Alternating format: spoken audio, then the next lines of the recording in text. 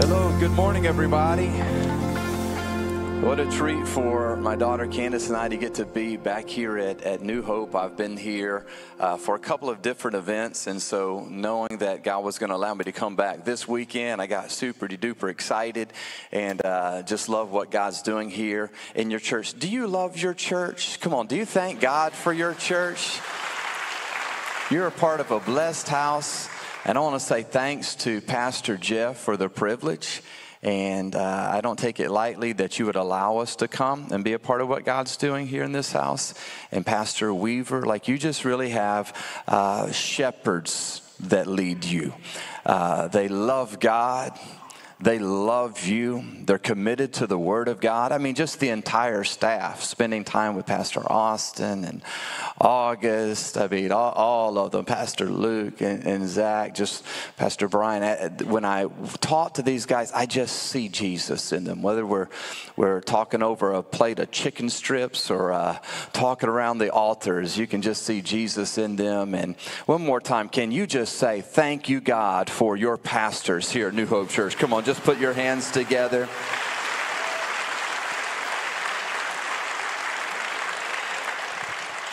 Well, I do have a picture of my family that I would love to show you. My wife, Casey, I send you greetings on her behalf, but there she is in the picture right there in the middle, my bride. And then check that out, y'all, 6 kids. Would you just take a moment and just offer up a prayer for me, would you?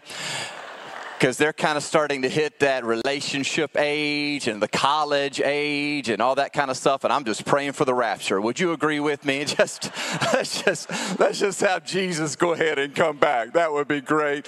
But as you can tell, the 6 kiddos, they are all boys except for the 5 girls, so you see them there. Candace, Kelly, Grace, Bria, Allison, and Angel, and then my champ, Jordan. And so really and truly, I do thank the Lord for Jordan. He was here with me on the last trip. He loved this place. You guys just spoiled him rotten with hospitality and making him feel welcome. And yet my 5 girls, oh, those are my princesses. I love them. I have such a close and special relationship with each one of them. And I am glad that Candace, my oldest, is able to be with me this weekend. So, sweetheart, would you just stand and wave? And this is her. If you could welcome Candace, if you would. And I'm so proud of Candace and the way she loves God and is serving God. As a matter of fact, she set a goal that she wanted to write a book. She wrote her first book. She wanted to write it before she finished high school. And the Lord helped her to do that. She finished her first book. She had so much fun. Her first year of college, she went ahead and cranked out another one. And so I'm just looking at her going, I stand in awe of how God is using you. Like, that is incredible. I do not have that gift, but she does. And so she wrote a couple of books now for teenage girls. So if you are a teenage girl or you have a teenage girl in your life, I know that this book would be a blessing. It's just a memoir that she's captured how God's been working in her and through her as she chases Jesus, and it is very insightful but also entertaining. And so Candace will be out at the Welcome Center after the service today with her books if you would like to go by and purchase a copy of that. But I'm so proud of you, baby girl. So way to go serving Jesus. Well, if you've been a part of the last couple of nights, I say welcome back. If you weren't able to attend either of those, I just say good morning to you, and even a special welcome to those who are watching online. I love it when it's impossible for you to be physically on site, that you still stay committed to your church family. That is so important, and I know there's nothing like having your face in the place and being here and being together with God's family.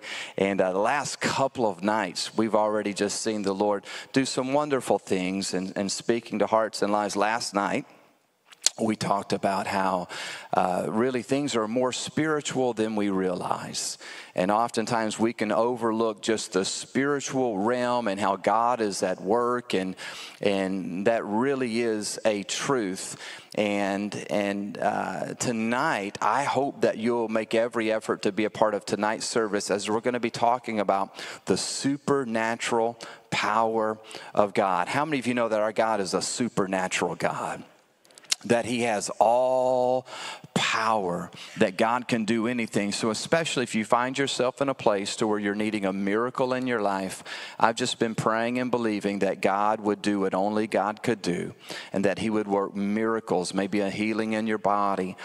Maybe you're needing a miracle in your marriage. Maybe there's just some situation that you're really just needing something that's beyond the normal. You're just saying, I need the omnipotent one, the all-powerful God, to step into this and to do what only he can do. Then you want to make sure and come tonight, and come with faith in your heart, come with anticipation, and why don't you go ahead and bring 43 of your closest friends with you tonight, okay?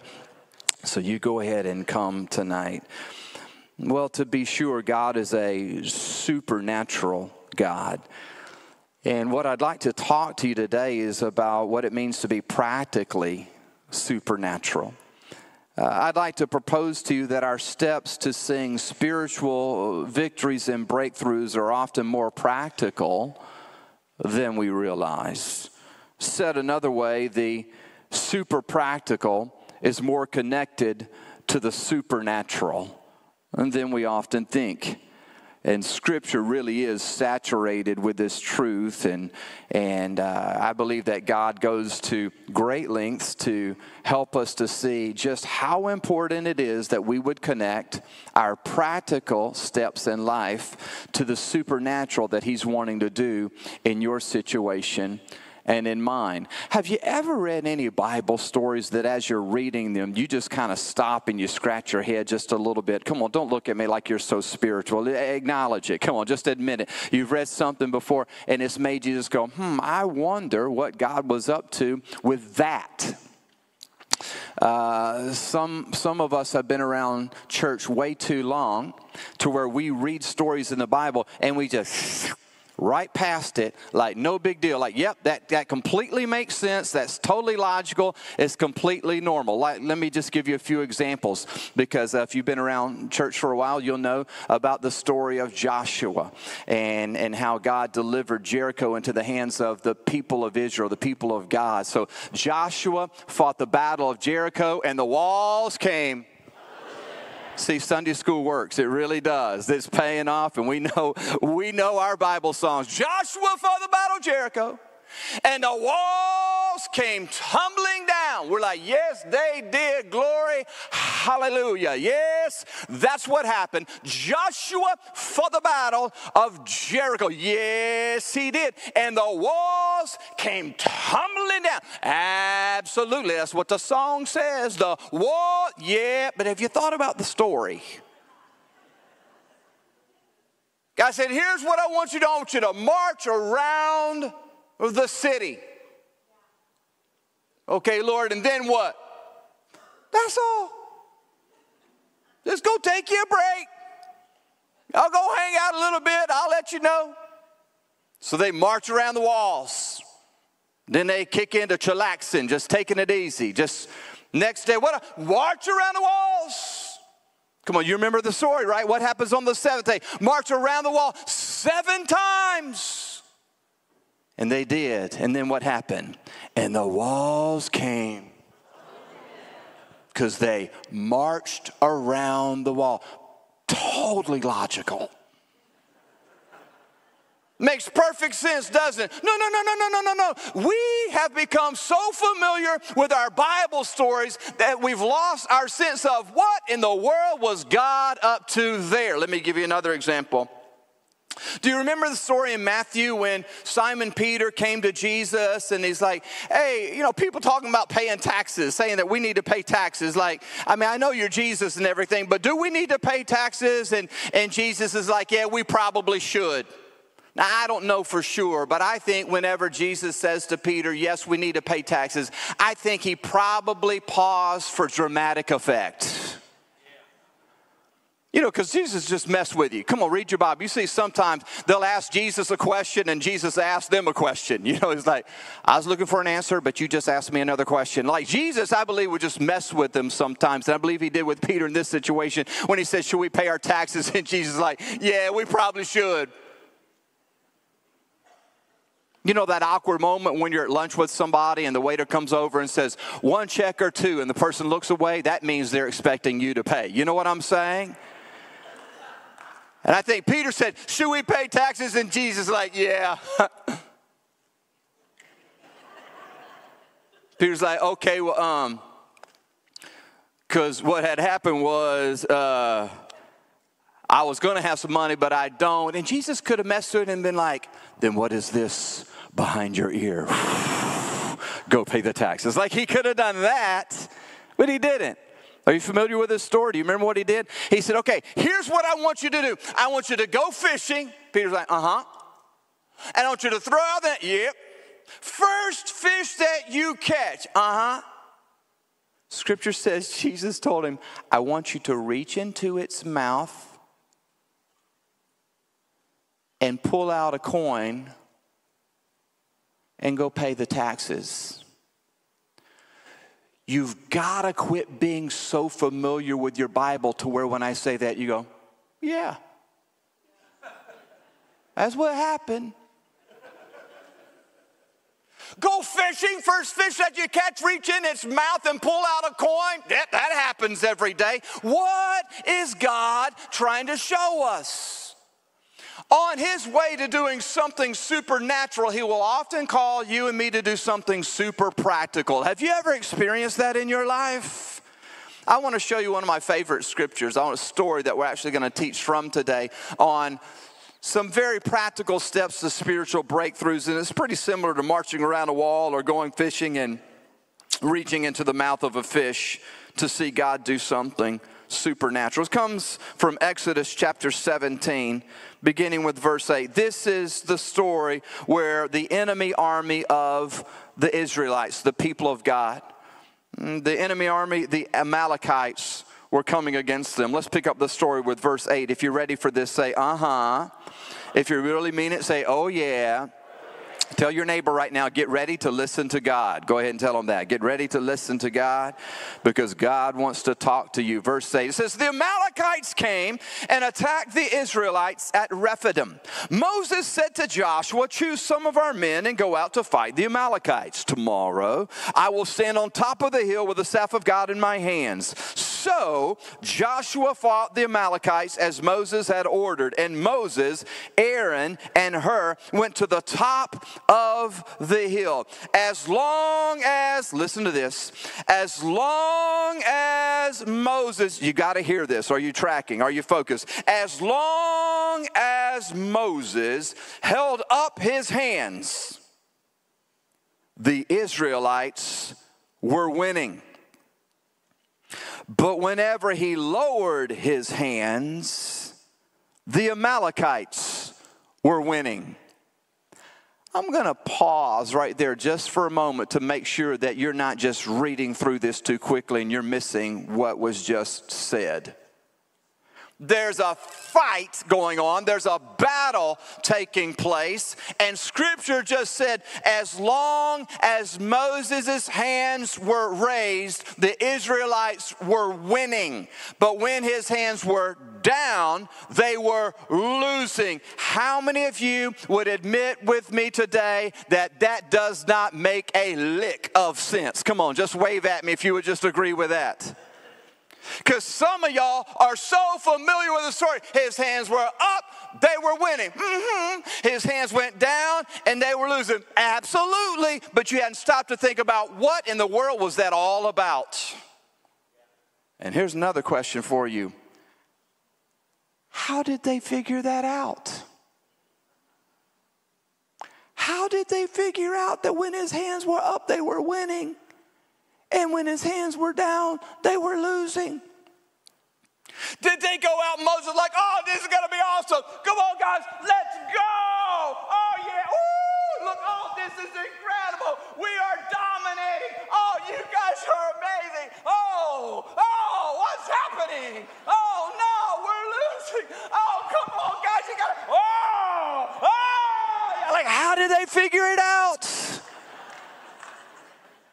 How do they even know? And then did Moses start messing with them?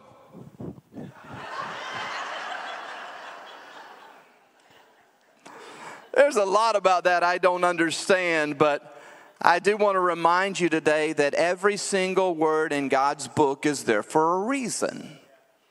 And every picture that he gives us has a purpose to teach us.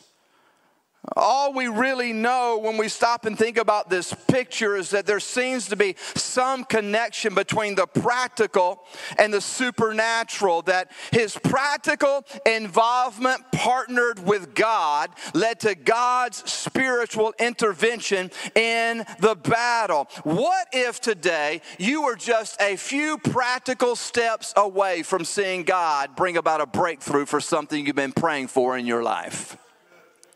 What if there's something that you're needing, that you're looking to God for, and you feel like you're waiting on God, and today you could discover that actually God's been waiting on you, and you're just a few practical steps away from seeing the supernatural in your life? Are you open to that today?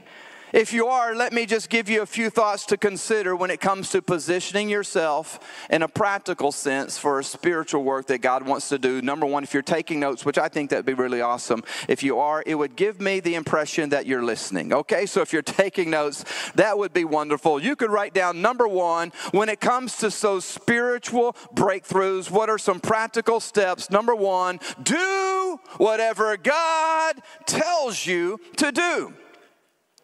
And you're like, well, that's profound right there. Well, it's a great starting point if you want to see miracles in your life, is that you would do what you already know to do. You would step out and obey what God's already told you to do. Throughout Exodus, we see God telling Moses to do something, and Moses would do it. God would speak, and he would say, like in Exodus chapter 14, lift up your hands, take your staff, and stretch it out over the water. And whenever he did, what happened? The Red Sea parted. How many of you know that God could have parted the Red Sea without Moses or the staff? It had nothing to do with the waters waiting to see the staff. It had to do with God saying to Moses, this is what I want you to do. Now watch what only I can do. There was a connection between the practical and the spiritual, or the supernatural. And that's why when we come in Exodus chapter 17 and we're seeing now another step here, we know that Moses is not just messing around. He's not just like seeing if this works, or let me try this, or what if I stand on my head, or what if I clap my hands. We know that he has learned to be obedient to whatever it is that God has spoken to him to do. Unfortunately, many of us miss out on the blessings of God and what he has for our lives, not because of a lack of knowledge, but rather a lack of obedience. Meaning, oftentimes what we're needing by way of God to help us or to intervene, our next step is not just a matter of, Lord, if you would just show us what to do, or if you would just do what only you can do. Instead, oftentimes our very next step, what's paralyzed us or what's hindering us or holding back, is we have failed to take a step on what God has already spoken to us to do. To put it bluntly, when it comes to us being confused or not understanding what's happening in our lives, or being stuck in a situation, I would say there are far too many Christians, just to put it bluntly, that we are deceived.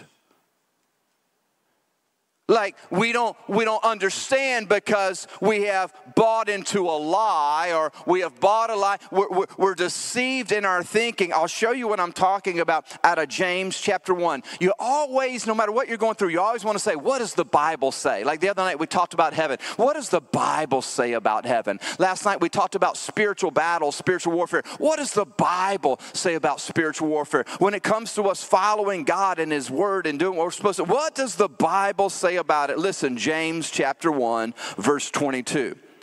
It says, do not merely listen to the word, check this out, and so deceive yourselves.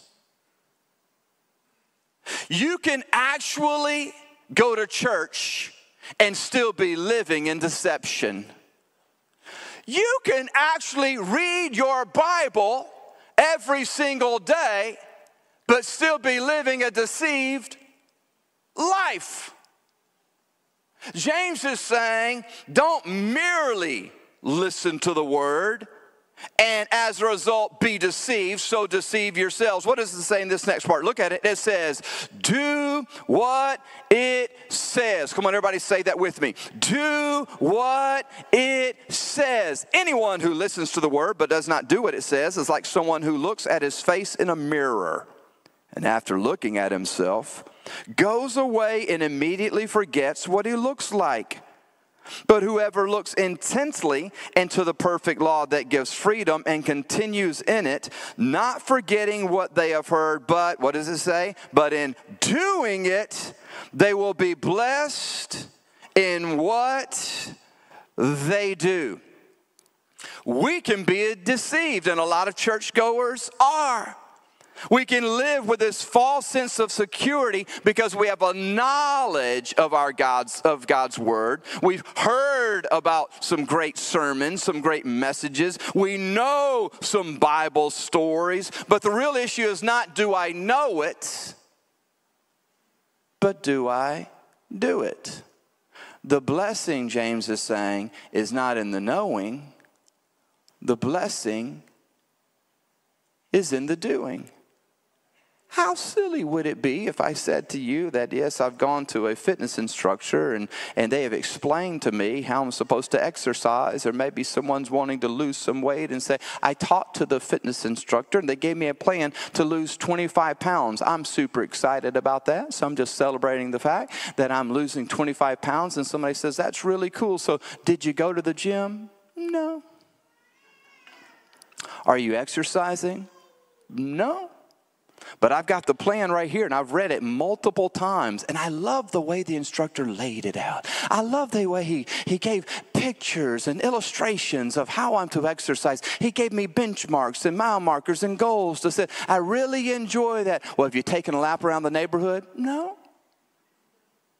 How strange would it be if somebody got excited after meeting with a financial advisor who said, listen, here's how you can retire as a millionaire. Here's what it would take, and laid out the goals, and all of a sudden you got excited. Woo! I'm going to be a millionaire. I'm excited to be a millionaire. Oh, that's really cool. Tell me about it. Oh, he told me, here's how you budget. Here's how you set these goals. Here's how you invest. I'm going to be a millionaire. Oh, have you started your budget? Not yet. Are you saving anything? No. Are you spending less than you're bringing in? No, not exactly. But I've got this magnet on my refrigerator with inspirational quotes about being a millionaire. I read it every single day. As a matter of fact, we even sing songs. Our family's so excited about being millionaires. We sing songs about being millionaires. Listen, the blessing is not in the knowing. The blessing is in the doing. And there are a lot of church-going folk who will talk about the things of God, who will even read the Word of God. But when they look at our life, there's a breakdown between our belief and our behavior. The blessing is not in the knowing. The blessing is in the doing. And as you study the Word of God, you not only read it, but you allow it to read you, like looking into a mirror. It's one thing to look into the mirror. The question is, when I do look in the mirror, do I do something about what I see? Some of you looked in the mirror this morning and it increased your prayer life. You just looked at it like, oh, dear Jesus, help me, heaven, help me. Some people want to rebuke the mirror. Oh, no, I don't. The mirror's going, oh, yes, you do. You can rebuke it. You can even say, well, you know what? That's a fair representation, but go away, and you do nothing about it.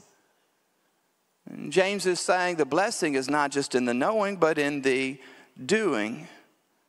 What are some of the things that as you read the Word of God, God is speaking to you that you need to start doing? Have you started them? As you read the Word of God, what are some of the things that He's showing you that you need to stop doing? Have you stopped doing them? Don't be deceived. Don't buy the lie. When you put the Word to work in your life, it works. But the blessing is in the doing. God, what is it that you're saying to me to do? And when it says in God's Word that we're to love our enemies, have you ever noticed just how skilled we are at making excuses for not doing what God's Word tells us to do? You've run across maybe a scripture on loving the enemies, and you read it, and it's not that you disagree with it, because we're too holy for that, right? Well, I mean, it's in God's word. It's obvious. He says love our enemies, so we believe in that. It's just different when that verse has a name and a face in my life. So I believe we're supposed to love our enemies, but I'm just like an Olympic gold medalist at excusing why he does not mean her or him. Some of you are like that. You look at it and like, listen, God understands. God knows what I'm dealing with here. God knows what I'm going to get. Like, Jesus don't even like her. Listen, you know what I'm saying? Like, I mean, he does not expect me to, nah. Instead of saying, what does the word say? Then that's what I need to do. I mean, I know that the Word of God says that I'm supposed to use my time, my talent, my treasure for His glory. Like, I know that I'm fearfully and wonderfully made. I'm God's workmanship, created to do great works, good works in Christ Jesus. I know that I'm supposed to be a good steward of what He's entrusted to me. I'm supposed to build His church. I'm supposed to build His kingdom. But God understands my schedule. He knows I would if I could. And He understands why I can't jump in and serve the house of God on Sundays. Like, I do believe that's important, and somebody somewhere ought to do it. Bless them. Here's why I can't. I know what the word says about giving of my tithe. I know that first 10%, it belongs to the Lord. It's an act of worship. And like, that's beautiful. Like, actually, no, that's wonderful. I totally get it. That's important. God understands that in my situation, things are just a little tight right now. And so He gets it. Am I the only one who's good at making excuses for not doing the word? See, the blessing is not in the knowing. The blessing is in the doing. How do I position myself for God to do a supernatural work or breakthrough in my life? Number one, just do what He says to do. Here's the second thing. This is a very important one. It's trust God's ways. Not only to do His word, but to trust His ways. Because when I think about this story with Moses, I look at it and realize that Moses developed the ability to trust God even when he didn't understand Him. Because there's no way that you could convince me that when God would tell Moses to do some of these things, that it logically made sense to Moses. There's no way that when He said, I want you to stretch out your hands or to lift your staff, Moses is like, yes, that's what I thought you were going to say. Yes, that makes perfect sense. Listen, it wasn't a magic trick for Moses. It wasn't like Moses just was born and lived his whole life being like, man, cool things. Watch this right here. This would be really awesome. And it's the same thing for you and me. Like, it's not let me just tell you, if I had that supernatural power, this world would be messed up because I'd just be using it all the time. Like, if my favorite sports team was like behind and we weren't winning, I'd just be like,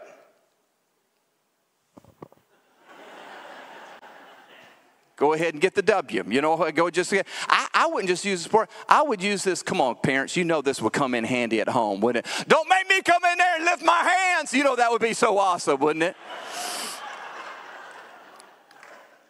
You know, just arguing with my wife. Hey.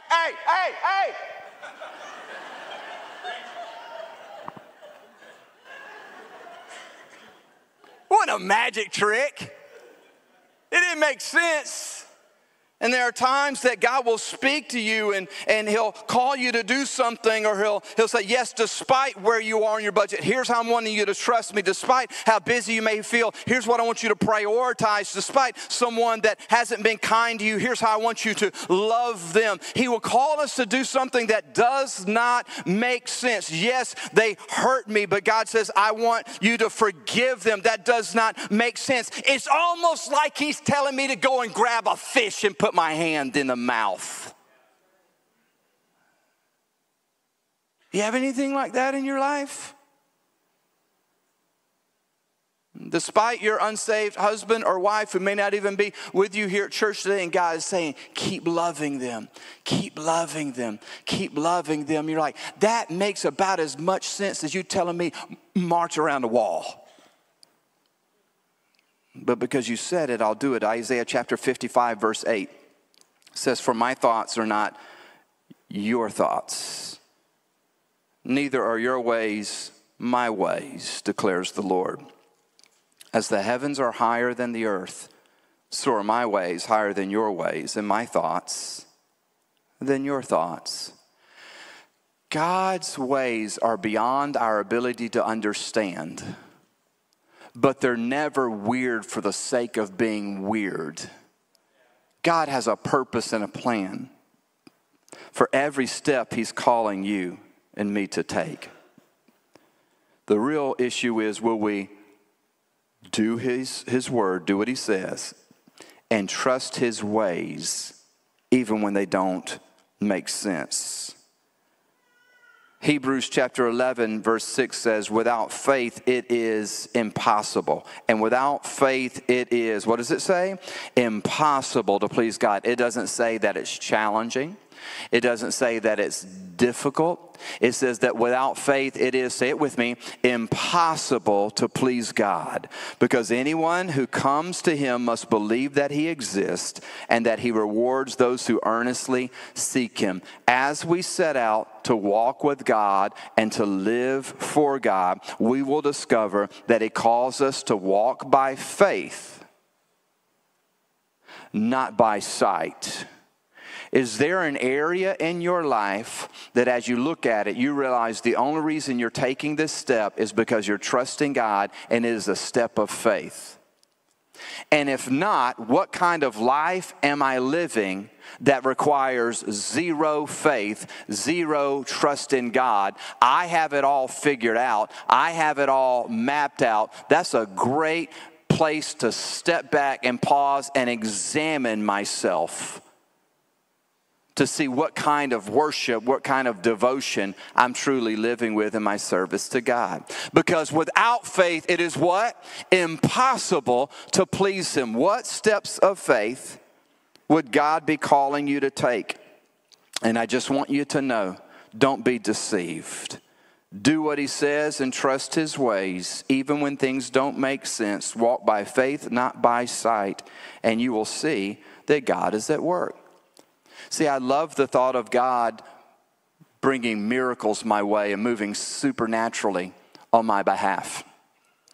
But what I'm learning is sometimes God does a miracle, sometimes God does something supernatural, but oftentimes he first calls me to do something super practical, and it does not always make sense to me. I love the thought of God being a healer. How many of you know that our God heals? Come on, just wave at me. You know that our God is a healer. God, like you could have something that you're going through right now, and you pray, and God just, bam, in that moment, heal you. We're going to be praying for that tonight. And here's what I've learned. Sometimes God heals you. Sometimes God helps you. Here's what I mean by that. And I'm not trying to sound unspiritual. I'm just telling you, as I read scripture and I look at how God works in my life, here's what I've discovered. Sometimes he heals me, sometimes he helps me. And he shows me that his grace is sufficient no matter what I'm going through. Let me be a little more practical. If you have asthma and you're praying that God would heal you of asthma, sometimes he will heal you of asthma. Sometimes he'll send you an inhaler. And what about going, thank you, Lord, for providing? I pray for complete healing, but I thank you for my inhaler. Some of you are praying for provision. You're like, Jehovah Jireh, I just need you to provide. You heard a story about somebody getting a check in the mail, and ever since then, you check your mailbox about 8 times a day. You know what I've discovered? Sometimes he sends a check in the mail. Sometimes he sends you a Dave Ramsey podcast. Sometimes he intervenes in a miraculous way. Sometimes when you're praying for your marriage to be reconciled, sometimes God just touches the heart of that person, your spouse, and touches your heart. Sometimes he says, here's what you need to do. Go see a counselor. Like, Lord, I'm too spiritual for that. I just need a miracle. And he's saying, actually, y'all just need to learn to communicate. Like for my wife and me, one of the greatest breakthroughs in our marriage, and we have a wonderful marriage, a blessed marriage, but like any marriage, it's challenging at times. One of our most amazing breakthroughs is that we started meeting together on Friday mornings to pray together and to talk through the family schedule. And it was almost as if the Red Seas parted. Sometimes God does something supernatural, but he oftentimes waits for us to do something super practical. What is he speaking to you? Let me give you the third and the final piece, and the worship team can come and get in place if you would. Number 3, what if you're doing your best to obey God's word and you're doing your best to trust his ways, and you're so trying to posture yourself and put yourself in position to receive from God, and yet you still haven't seen the breakthrough or the miracle in the way that you had hoped to? Number 3 is this. You can write this down. Refuse to quit. Just don't give up. Back to our story of Moses, it says in verse 12, when Moses' hands grew tired, they took a stone and put it under him, and he sat on it. Aaron and Hur held his hands up, one on one side, one on the other, so that his hands remained steady till sunset. And so it says in verse 13, so Joshua overcame the Amalekite army with the sword. As long as his hands were up, they were winning. But after a little while, his arms started getting tired. Come on, you can understand that. I don't know how long the battle lasted, but it certainly lasted longer than our praise and worship. But for some of y'all today, y'all got tired after the second song. Come on, you know you were. You started off just both hands up, and after a few minutes, man, that right one, because that arthritis started working on you. You know, you had to drop it. After a little while, whoo, boy, I tell you what, Moses out there on the battlefield. Hands up, winning. Getting tired. What was at stake was more important than his comfort or the convenience or his fatigue. So he had to purpose, and he had to figure out a way to say, whatever I have to do, I'm going to do it because I refuse to quit. Hey, you know the key to some of the miracles that God has for you and the breakthroughs that he already has in store and in mind for you? You know what your super practical step is? Here's as crazy as it gets. Just don't give up. That's one of the reasons I just celebrate the fact that you're here today and that you came to God's house. I love it. I respect it, because for some of you, it was a very, very difficult choice and decision to even get out of bed, to get dressed and come because of what you're carrying, because we all face adversity. Sometimes you get tired, and we're talking about really tired, discouraged. We get tired of the pain. We get worn down with the conflict in the home. We get tired of suffering. We get tired of working sun up to sundown. We get tired of parenting. We get tired of fighting the depression. We get tired of fighting the anxiety, and we feel like giving up because we're just too tired to keep going. And I want you to know that God may give you supernatural strength, or he may just give you the courage to take one more step in the right direction. And then after you do that, to take another one. I really encourage you today to not give up. To don't lose heart. Don't give in to discouragement. To remember that when we are weak, he is strong. God is with you. He has not forgotten about you. You're not stuck in your current pain forever. He's right there with you in the fire, and he will eventually bring you out. He will sustain you along the way. Don't give up. For me, there are some days that my biggest victory is when I do this, followed by. Can anybody relate? And you need to celebrate it. Thank you, God, that you're with me. Thank you, God, that you're for me. Thank you, God, that you're going to strengthen me today. You're going to give me just what I need to do what I need to do. I celebrate you. I thank you, Lord, for sustaining me. And you know what else we need? Sometimes we need an Aaron and a Hur to come alongside That's why it's important to be involved in Sunday school. That's why it's important to have community from this church, because there are days that I need voices alongside of me saying, Scotty, don't you give up. Can anybody relate to that? I need an Aaron or her to lift my arms. Some of you, you need to have those godly voices around you saying, don't you throw in the towel. Don't you give up on that son who's away from God. Don't you give up on that daughter who's not serving Jesus. Don't you give up on that miracle in your body. Don't you give up on that marriage. We need the Aarons and hers. And can I say this? Sometimes God's calling you to be the Aaron or the her. Sometimes we feel like, no, I'm good. I don't need it. Then who needs God to use you to be a voice of encouragement? I mean, Aaron and her could have been like, why does Moses get to sit down on the rock? Oh, y'all could only find one rock? We only have one rock around here. Moses gets the rock. They could have said, man, holding up the arms of somebody stinketh. You know Moses had to have had a bath in how long? We don't know. I mean, you know, sometimes it's hard to lift the arms of somebody.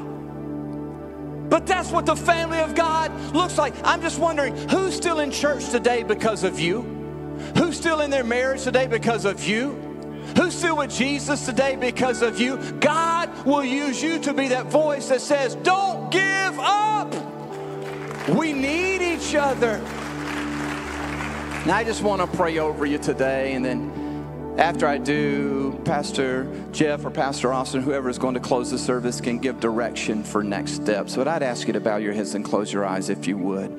I'm just wondering, by a lift of hands, just raising your hands, how many of you would say today, Scotty, today God has spoken something to my heart. I have a practical step, something He's wanting me to do. And I would say, by God's grace, I'm going to take that step. Come on, just raise it up, would you, all over the room? Awesome, awesome. Every single section, hands going up. We'll do our part to do His word, trust His ways, and refuse to quit. Lord, I just pray that as we close, whatever the practical step is, whatever you want to do, I pray in the name of Jesus that you give us the boldness to take it. We would walk in your ways. We would do your will. We would trust you. And Lord, we would keep on keeping on for the praise of your glory. In Jesus' name.